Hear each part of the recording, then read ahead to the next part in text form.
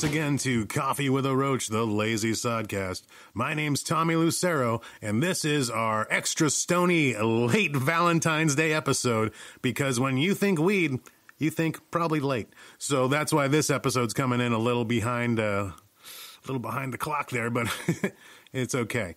We talk about relationships, war stories, if you will, and Damian Pruitt's with me again, one of my best friends, and actually the longest relationship I've ever had. So, join me, won't you, as we celebrate mine and Damian's anniversary with this episode of Coffee with a Roach, the lazy sodcast. Testing. 1, 2, testing. Cool. Good luck. Welcome to another episode of Coffee with a Roach. After a brief hiatus due to being in between living situations, so to speak, and also bringing up this episode's subject at hand, relationships. I won't get too deep into mine. They just ended because, you know, those scars are just too goddamn fresh. Damian, co-host for this episode. What's up, Tommy? Glad to be back. He's been interviewed before on the show, and like a month ago. don't fuck up it's theater of the mind, bro. Theater of the mind, yeah. We were in a cavern below a volcano for that interview. That's right. Undisclosed location. Yeah, man. Mine and your friendship is probably the longest relationship that I've ever had. 10 years this year. Happy anniversary, friend. Yeah, man. If we had a beer, we would fist bump on that. Fake beer. Nope. No beer. That's right. Told you. I'm losing weight. I started eating different. Yeah. And not eating bread anymore. I'm not eating anything fried, or trying not to eat anything fried. Okay, are you around it a lot? Fried food? Oh, yeah. I work in nothing but food. Yeah. If you can quantify how much I work with food to the amount of money that Scrooge McDuck is swimming inside that vault. Imagine those as French fries and me swimming in a chef coat through them. That's pretty much what my day-to-day work life is like. Okay. A Wow. lot of fried food. That and chicken wings. You know how hard it is not to eat chicken wings just all day long during a shift? Wow. I mean, I make popcorn, and I eat popcorn all night. I can't even imagine if I was around real food. Like I'm having to. I mean, it's a good problem to have. You know, I'm having to force myself to eat salads and just things I wouldn't normally eat like 3 or 4 months ago. You know? Yeah. Like I'd stab somebody for a pastrami sandwich on some occasions during the last since the 22nd of last month. I haven't really been eating bread. It was just all of a sudden you didn't ease into it, or no? Well, that's a good segue, buddy. Due to things happening in my life and certain relationships ending, it really helped the encouragement to start trying to lose weight. Okay. You know, get back into shape. Not because of the hollow, shallow thing of I'm back on the market. You know, want to be something somebody wants to pick up. No, it's more I want to be able to walk around in clothes that aren't tight. okay, that weren't tight.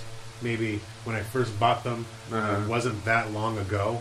yeah. So there's a lot of things like that. I'm already able to walk up a flight of stairs easier again. Okay, You know, I've looked at pictures recently, and I can those have relate. also I like the feeling of when you suddenly need to wear a belt, or if you're already wearing a belt, you can bring it down another notch. Like, okay, you wear pants that were too tight before that you've been holding on to. Like, all right, I can wear these again now.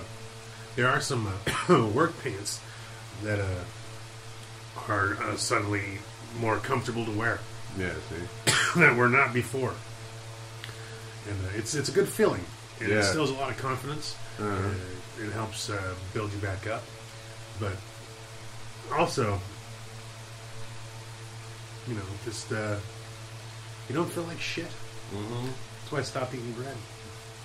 And, I figured out that's probably what was making me feel so sluggish. That and the depression. But Yeah. once you kick both those things, you can start seeing the light at the end of the tunnel, and know that you can still eat hamburgers. Just they gotta wrap them in lettuce, and you're a freak. They say late at night. Well, your body breaks it down to sugar anyway. That's why you get fat. Yeah. Fat. Yeah. Oh my goodness, Damien. I gotta stop eating mac and cheese and bread every day. Good God, that's intense. Cupcakes. Cupcakes. Shove them inside of my mouth like a hamster so I can eat them while I'm sleeping. But then I go run on the treadmill for 9 minutes, so it balances out.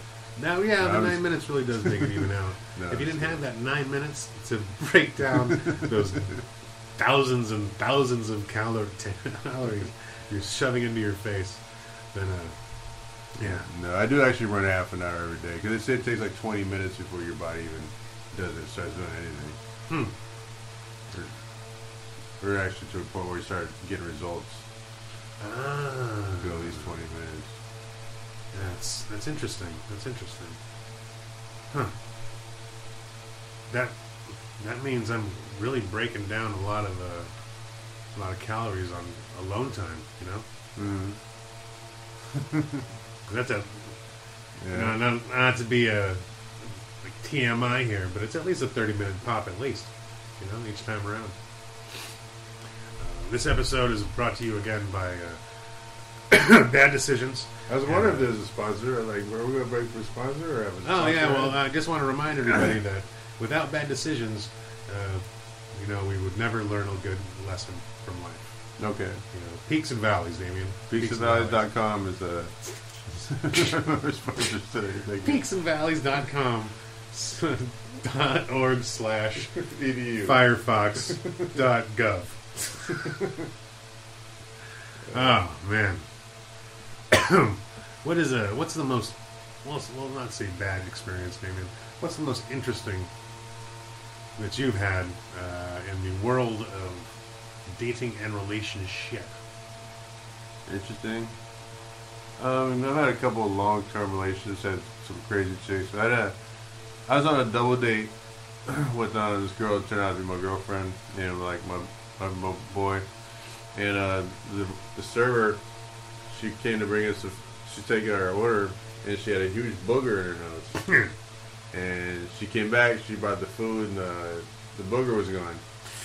And I was like, oh, alright. And she brought, and she brought, it was only my food, and she brought it. So the girl was like, you should have to take it back and get something else. Like, I think there would sure be a booger in there. If I ordered something completely different. Oh, that's vile. So, yeah. That made me had to crack open the Gatorade. That was a good time. Which is also an unofficial sponsor, because should not be drinking, you know? Yeah. Drinking brings bad things, among other things, the cancer. Yeah, that's true. So, or, like, you can be so fucked up, like, where you have to have surgery and your liver so far gone, like, if they cut your liver, you just bleed out. Like, that happened to, like, somebody. I've seen that on Grey's Anatomy, yeah. Yeah. The Dr. Grey.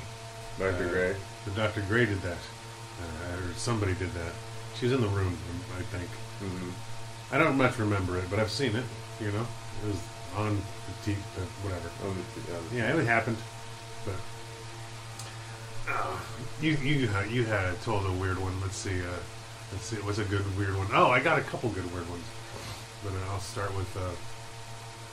I met this girl at a party during my last stint as a single person, and I asked her out, and she goes, "Yeah, where would you like to meet at?" And I go, "Well, you can meet me at this brewery that I do trivia at.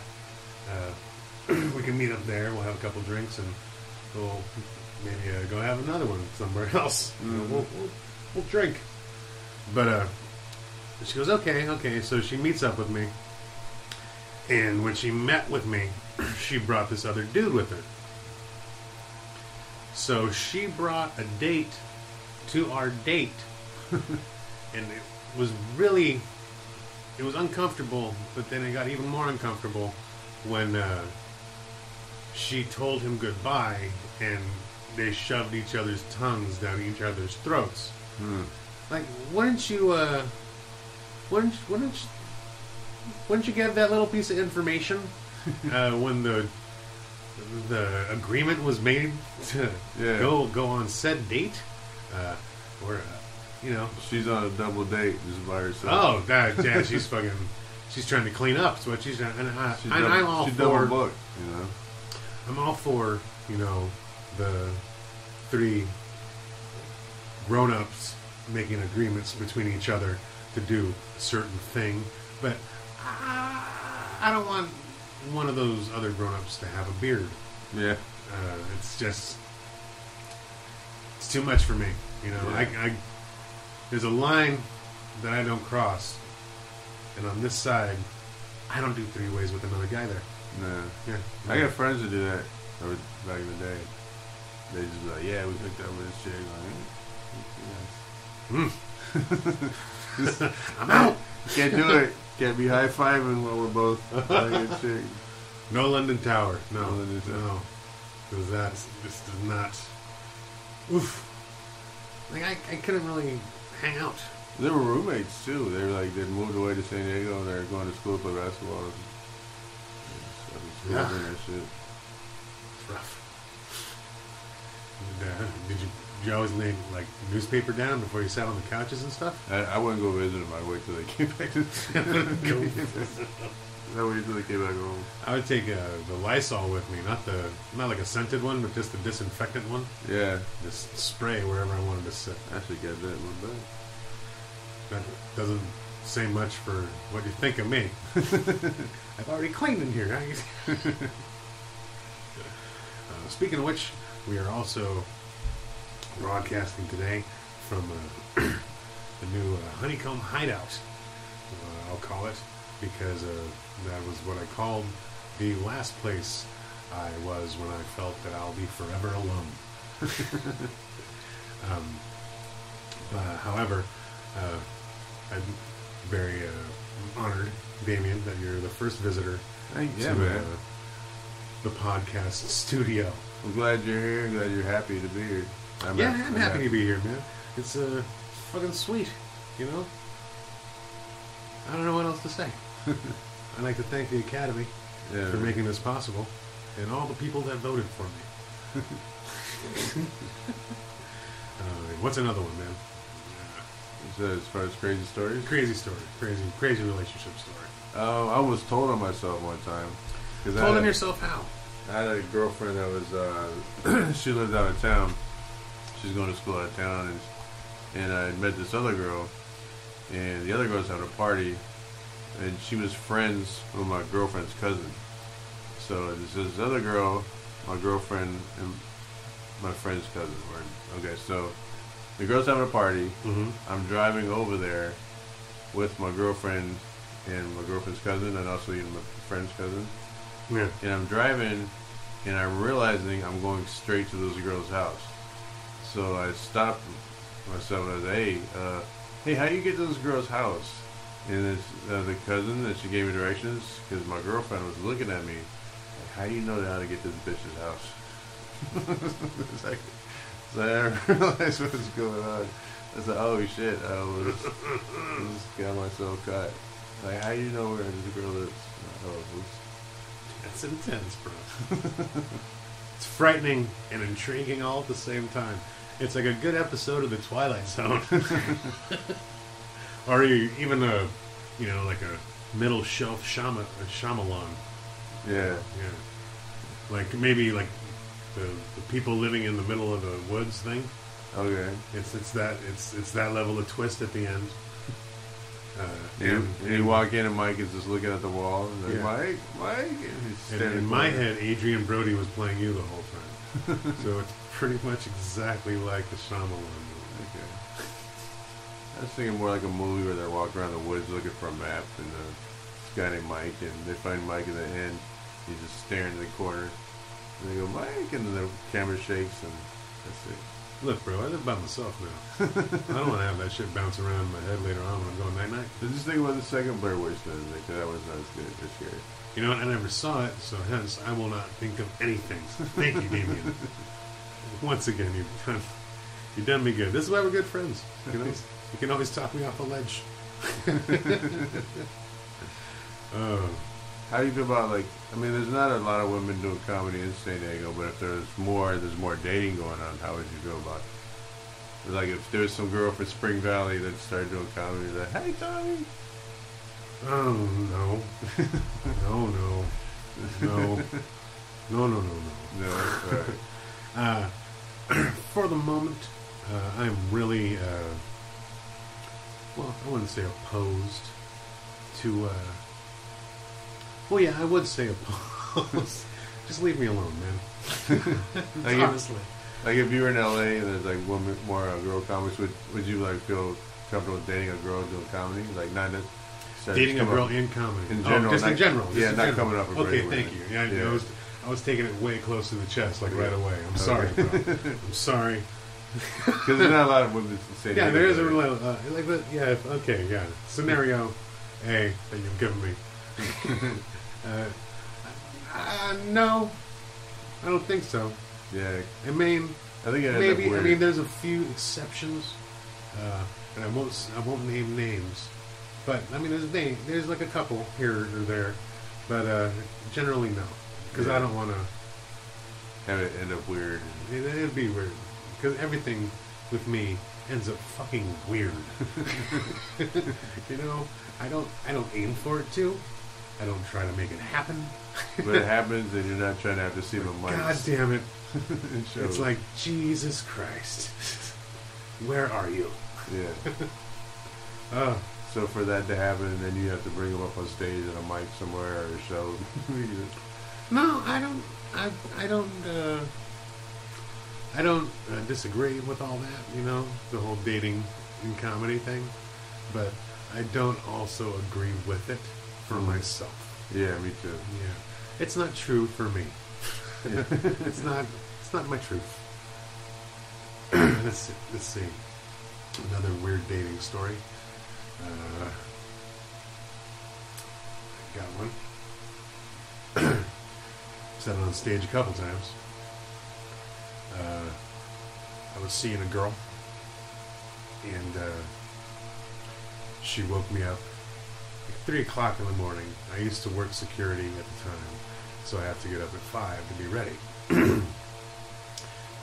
Wake me up at 3, and she goes, Tommy, wake up. I go, what? What's wrong? I think there's somebody in the garage.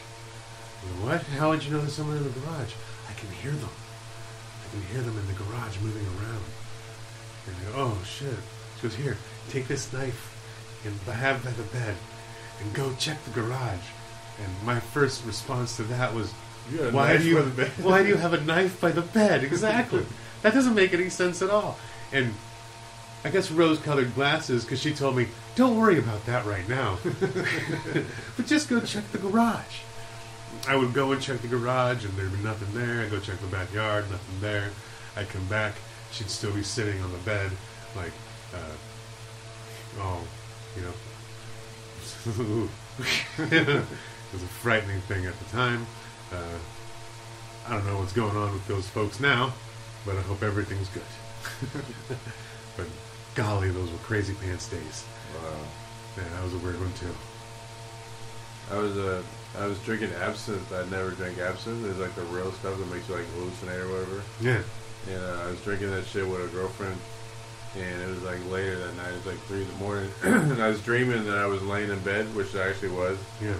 And the huge spider came down to the ceiling, and I woke up thinking it's real, and I woke up, hey, it's a huge spider!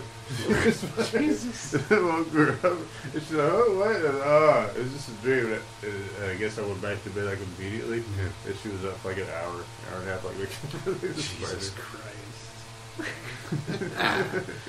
Man, it's weird the different sects of life that you expose yourself to out of love, you know. That was like, I had another crazy. funny story that chick. Like we're just laying there and I sneezed and I headbutt her. Like I cracked her right there. Ah! I started laughing. I was like, "Oh fuck, sorry about that." Sweet Jesus. I went to a concert with a girlfriend one time, or a date, we'll say, not a girlfriend. Well, whatever. But a significant other. We went to a concert, and she insisted on going into the mosh pit. I won't say what concert it was. I won't say who was on stage or anything like that, because that would give it away. So she goes into the mosh pit, and I'm standing back, and she insisted on going in there. I didn't want to, because I was being old. And she goes around in there, and from my vantage point, I saw somebody get hit in the back of the head when somebody jumped off the stage. They got kicked in the head. But I saw the back of that person's head. I didn't see the face, nothing like that. But when my significant other showed up, back out of the mosh pit, she was holding the back of her head and saying, "Somebody kicked me in the back of the head." And I said, "Holy shit." And in my head, I said, "I saw exactly what happened." Out of my mouth came, "Let's go get a drink." That seemed to work a lot better than trying to hunt down somebody that could probably beat the shit out of both of us. So, oh, Jesus Christ, dude. We're going to take a brief intermission because I need to gather myself. Getting all these emotions. This is like therapy, you know. I don't got the insurance, so my therapy only gets to come maybe once, twice a month now. So it gets a little more weird until I get to the therapy. Then at least a week after that, I'm smooth sailing. Till then, this is kind of like a good kind of therapy. All right, you know. Glad I can help. Yeah, I'm glad you're here, man. Thanks, man. And I'm glad our sponsor is peaksandvalleys.com. Peaksandvalleys.com /HTTP Firefox.gov/org/edu. We'll be right back after this brief message. Peaks and Valleys. Hey everybody out there, we here at the Big Pharma Company just want to remind you that we're here for you. And when you're feeling down, we got the perfect thing to get you back up on your feet again. Our new antidepressant called Sadnol is the exact thing that'll get you smiling and happy all over again. However, there are some side effects, such as the inability to smell. Just your sense of smell is entirely gone. Or a sudden infatuation with Jerry Lewis. Also, your hair may fall out. Clinically proven to make your nails fall out. Your teeth may rot. Premature brain rot. Also, your eyes may bleed. That's right, your eyes may bleed. It's not proven that it was the pills that did it, but most people that take them, their eyes do bleed. So, that's something that you should probably think about. That actually make me more sad. Also, it's known to possibly make your skin peel. And not like a sunburn peel, but more like just come right off. Really.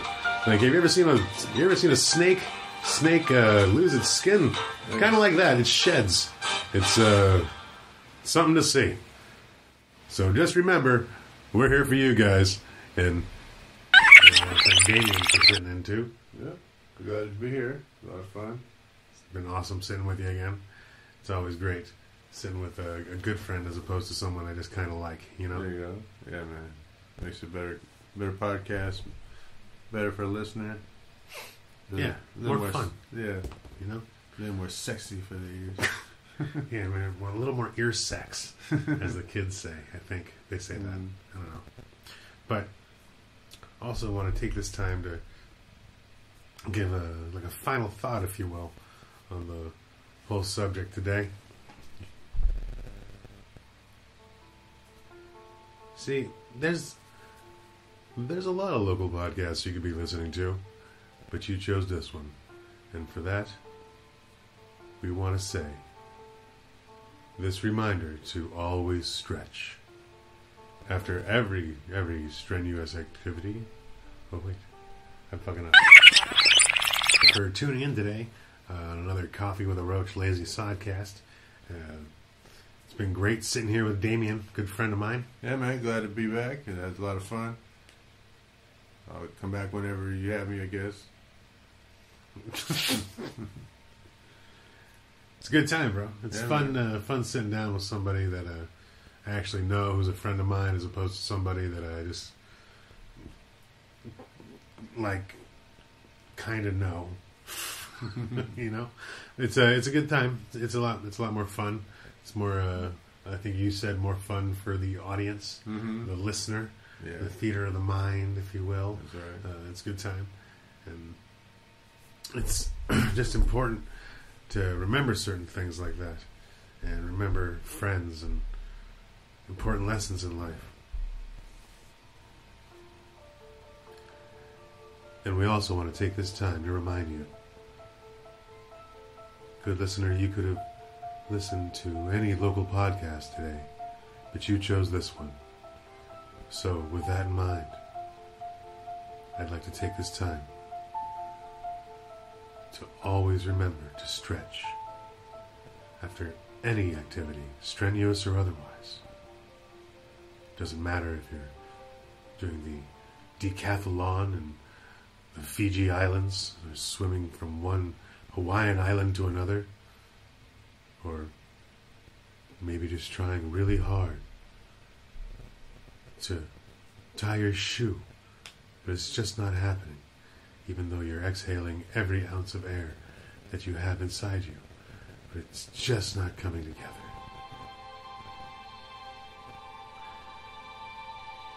Just remember, it all goes back to stretching, friends.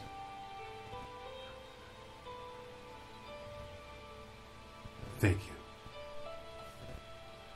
for listening to Coffee with a Roach, the Lazy Sodcast. We care. Kinda. Want to make sure and tell you guys to check out cultmusic.com, cultmuzic.com, you guys. A lot of great music coming out of there. That's also where you can find the back episodes of this podcast. Also, you can check me out on the Twitters at Tommy_Lucero. Don't be a weirdo and spell out underscore. It's just a little line on the bottom. Also, you can go to Instagram, check out 40 Ounce to Funny Comedy Shows, and also my personal Instagram, because there's nothing but a good time there. I love Motley Crue, so I try to keep it like that. Take care, guys. Have a good one.